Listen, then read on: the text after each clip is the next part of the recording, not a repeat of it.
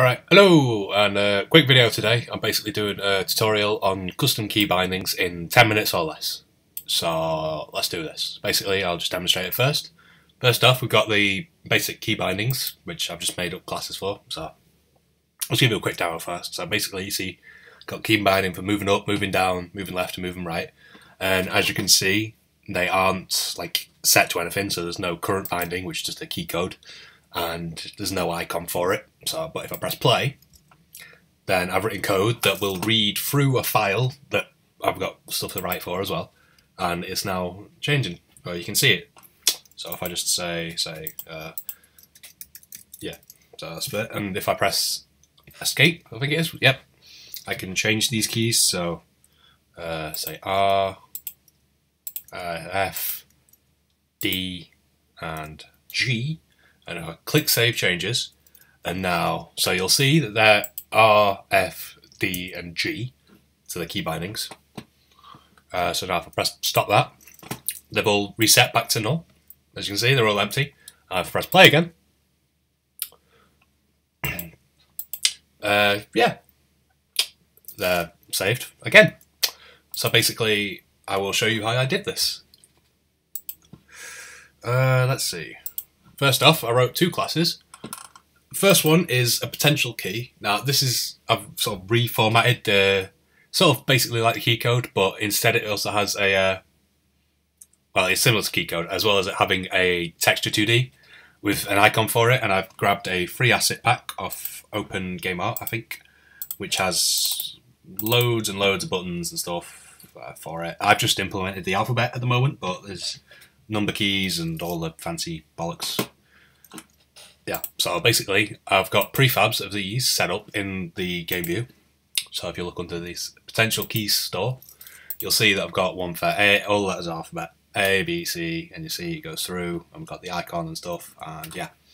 So that is where it finds out which keys we can have. And similar to that, we've got key bindings, which again have a key code and a key icon. But this is different to potential keys, whereas this is like you've created a key binding to do a specific thing. So say if it was moving forward, sorry, there's a train about to go past. Or if they're moving forward, interacting with an object, or whatever, you'd be able to have custom buttons to do that. So you'd name that, but what you put under the name, so a key binding name. So in my one, I have like move up, move down, and stuff. So yeah, now we've got a couple of methods for it here. So assign key, this is basically just you pass in a potential key and that'll be the new thing for it. So it'll call it. I'm sorry, it'll like set the key code and icon to be the respective key that's passed in. We've also got you know how input.getKey has three methods to get, where it's pressed down, held, or released for each key. Well, basically this does the same thing. It returns a bool, and it checks if there's a current binding, and if you're pressing it, then it'll return true, else it'll return false. So that's that. It's basically the same, but I've got some debugging as well, debug log, just to show you that it's being held. And yeah. So go on to Input Manager next. So this is basically what controls the everything for the input. So it's got static reference to itself, so it's just basically me. So we can reference it from other scripts. We've got an array of the current key bindings, which I will show you here. So it's stored on that. And then we've got the current key bindings, so move up, move down, move left, and move right. And then we've got all the potential keys, so all the from A to Z as well. This is just for drawing the GUI, so we can have like a scrolling section where, well, basically you could have more and more keys and it won't take up a massive chunk of the screen. It'll just be like a box, but it'll have a scroller at the side, so you can do that. Bool, just to say whether we want to draw the key assignment GUI. I think this is the local variable just used when we're assigning a new potential key to a key or key binding, whatever. Key code. This is the key that the binding that's changing to. Whether we are currently trying to assign a new key to a key binding, and this is just an event to work out which keys was pressed to detect the input. Okay, so first off, we've got that's just assigning me. Don't destroy and load basically means that the object that stores all the input management will be, if you put it in your the first scene that loads, it will just stay with it and it'll be in every scene as long as that first scene was loaded and you're not like in the editor. So if it's like someone actually using a build, it should stay throughout all the scenes unless you destroy it for some reason. So they'll be able to reference it.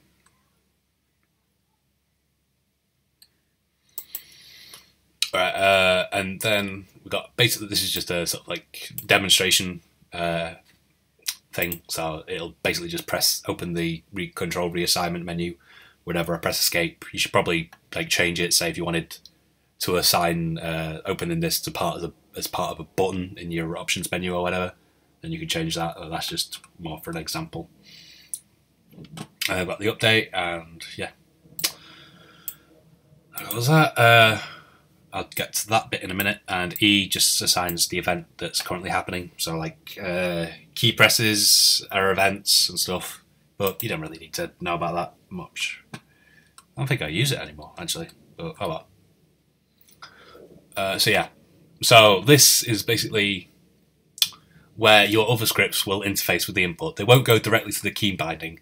They'll just say, all right, say if your movement scripts wanted to check, all right, are we moving up? So it'd pass move up as the key name, and what this script would do is it'd go through each of the current key bindings and find if you can find the key. So if you've given it the correct name, so move up, and you're pressing the W key because that was what was assigned to move up as the key code, then it would return true. But if you did find it and you weren't pressing W, it would return false. And if it's not the key, then it just continues. And if for some reason you've gone through all of them and you can't find the key, then it just returns false, just to prevent it all going crash.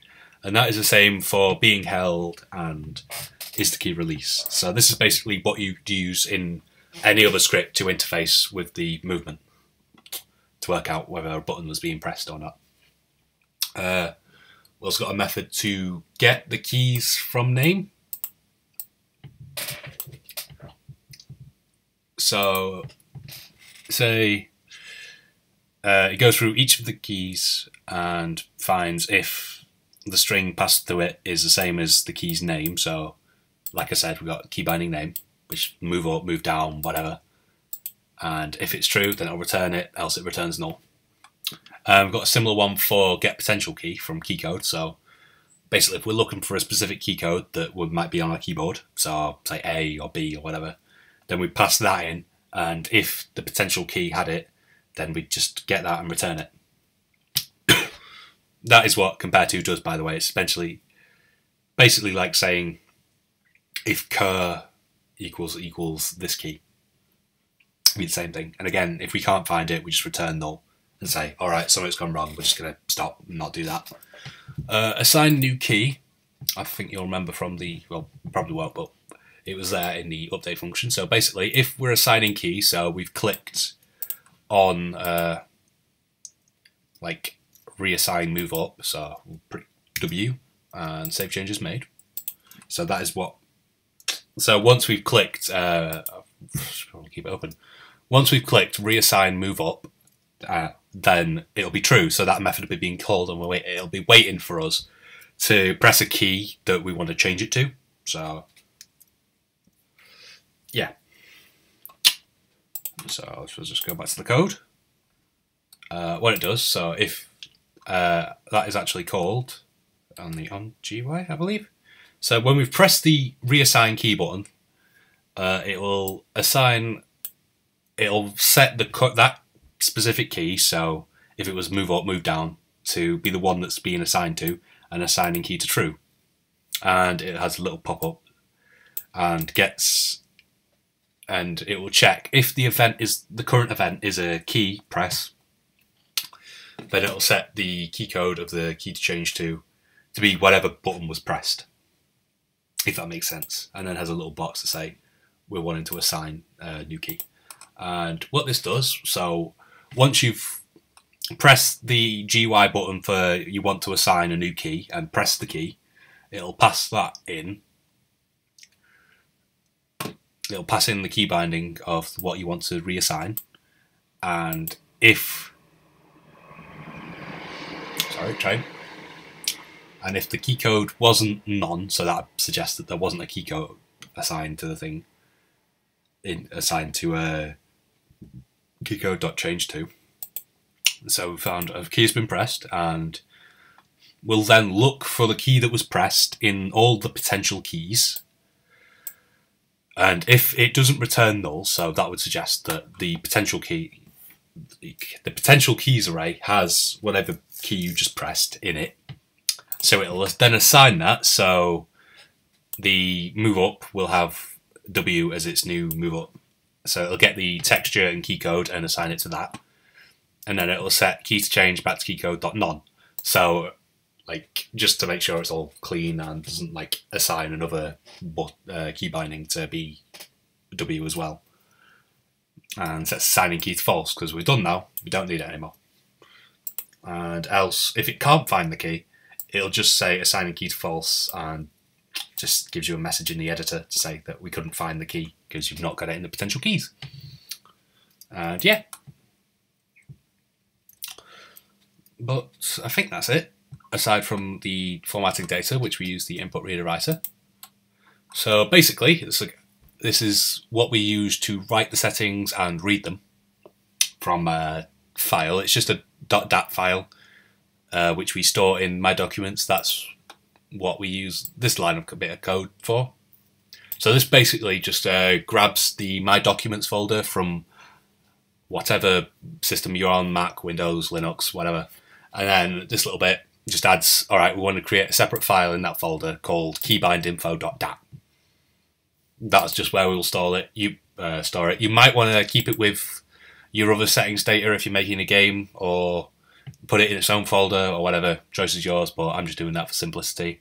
This is just a string to output the last read thing that I was using to read what it put in and out. So yeah. So as soon as we start, we load the data.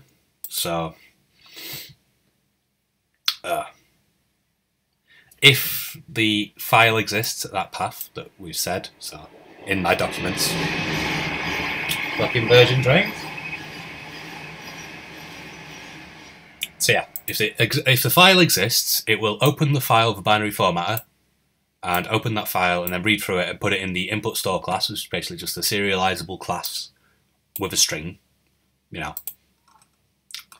Basically, so we can just write that to a file. That's why it's serializable. And it reads through that, deserialize it, so it turns it back from the .dat file into the input store class.